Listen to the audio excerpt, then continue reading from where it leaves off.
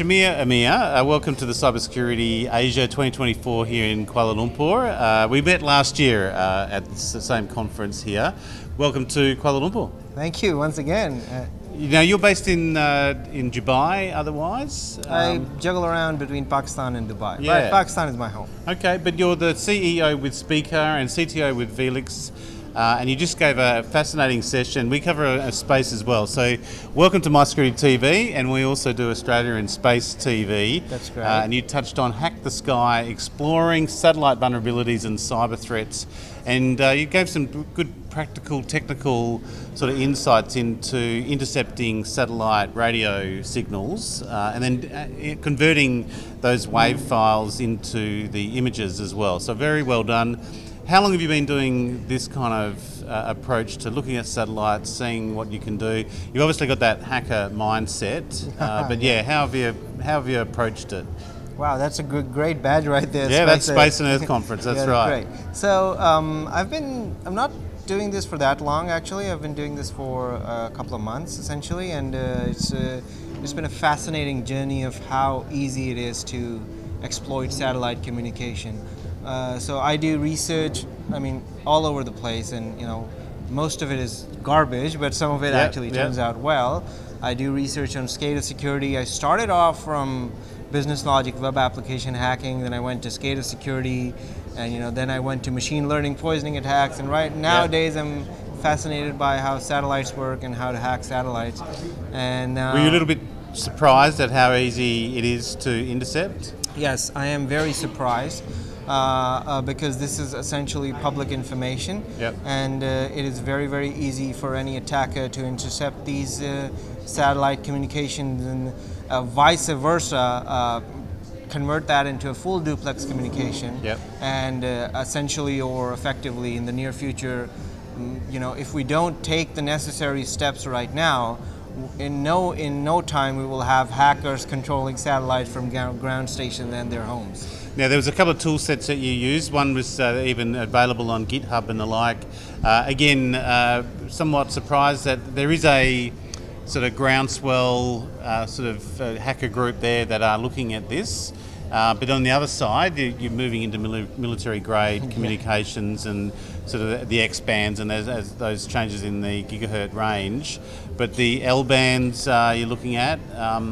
Again, what type of information do you anticipate getting? Most of these are weather-related satellites, but you had a look at some Starlink satellites as well? Yeah. Weather-related satellites, Starlink satellites, GPS satellites, communication satellites, television satellites.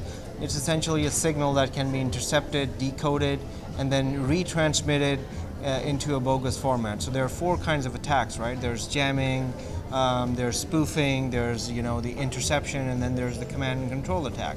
So all of these attacks can be effectively carried out on satellite communication networks because they're interconnected and they effectively run on the analog communication, which is the same as it was since the 1970s. Some advancements have been made, but they're not so much so.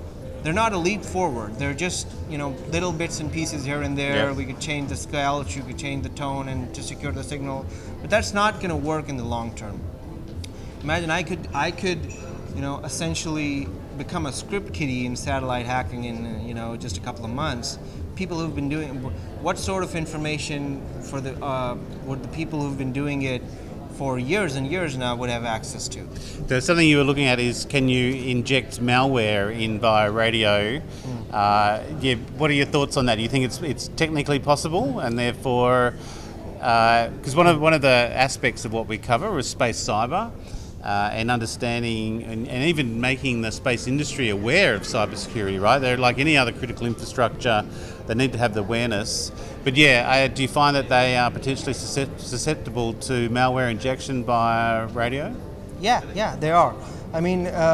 People are going to grill me on the internet for this. I'm still looking at it from a hacker's perspective, but so in a hello world scenario, I have been able to successfully use sound waves to essentially hack into a mobile phone. Well, I'm still trying to do that, but the concept is there. Yep. Like when you transmit a sound wave, it basically gets registered to some sort of temporary memory on a computer, and then it gets, when it's in there, there's a probability that you can execute it somehow. And same works with satellites, and these are RF analog signals, right? You can transmit anything. If there is some point of injection where that particular signal is being decoded and registered in some sort of memory, then there's a very probable chance that you can execute malware. And I take it this has been, SDN SDR, software-defined radio.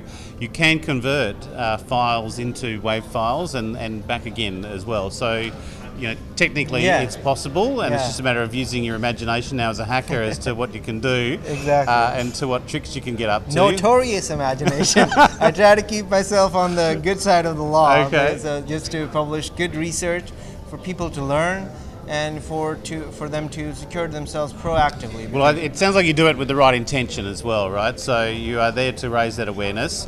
Have you worked with any space companies in particular, or knocked on their doors to say, hey, can I play around with your equipment? Or even on a bug bounty aspect, have you seen any space-related bug bounties?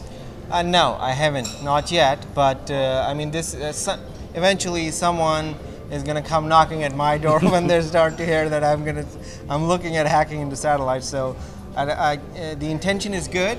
But you need to aware the community and the world more enough that they should ask you for help, not you wanting to help them. That doesn't work. Normally, if you're a cybersecurity expert or a technical person, and if you go to tell someone that I'm going to help you, I found this, chances are they're just gonna, they're not going to listen to you. Fair enough. So the awareness should be raised in a way, in a sense that the people who run these kinds of companies and enterprises and technologies, they should listen about you and they should come to you for help. Got it.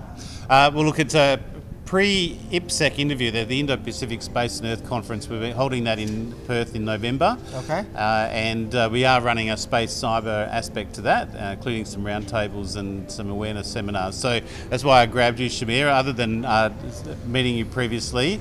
We've had you on a panel as well here at this conference, but Hack the Sky, Exploring Satellite Vulnerabilities and Cyber Threats. It's great to see that topic at a cybersecurity conference here in Kuala Lumpur, but thank you very much for joining us on MySecurityTV and Australia in Space TV. Thank you, Chris. Thank you. It's been nice. It's been good, great hearing from you, and I look forward to catching you at such events in the near future as well.